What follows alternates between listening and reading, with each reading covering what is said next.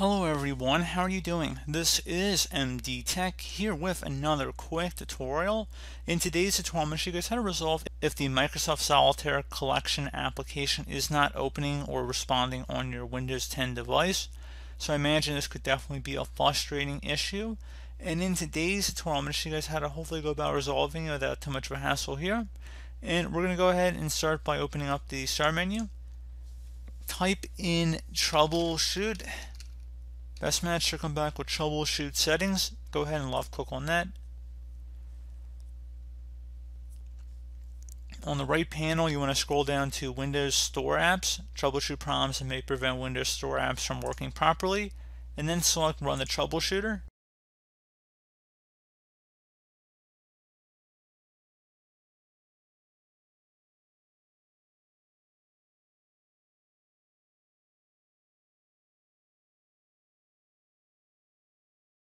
And then you would want to just follow along with whatever it suggests. So if you have to sign in with a Microsoft account, go ahead and do that.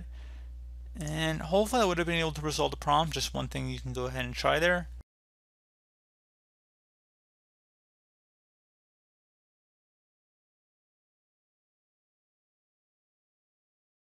And again, you can see the Microsoft account was required, so we didn't actually go ahead and do that. But in your case, you should go ahead and try and just satisfy whatever it's looking for at that point.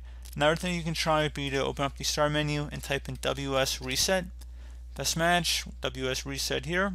Right click on it and then select Run as Administrator. Give it a moment here to reset the Windows Store.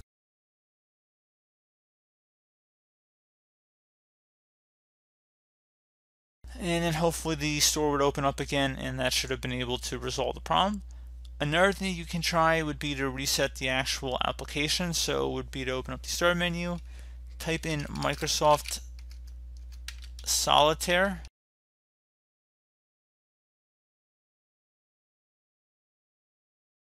and on the right side you want to select where it says App Settings.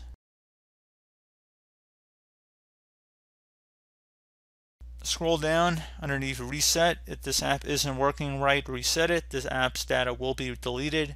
Select the Reset option. This will permanently delete the app's data on this device, including your preferences and sign-in details. Select Reset.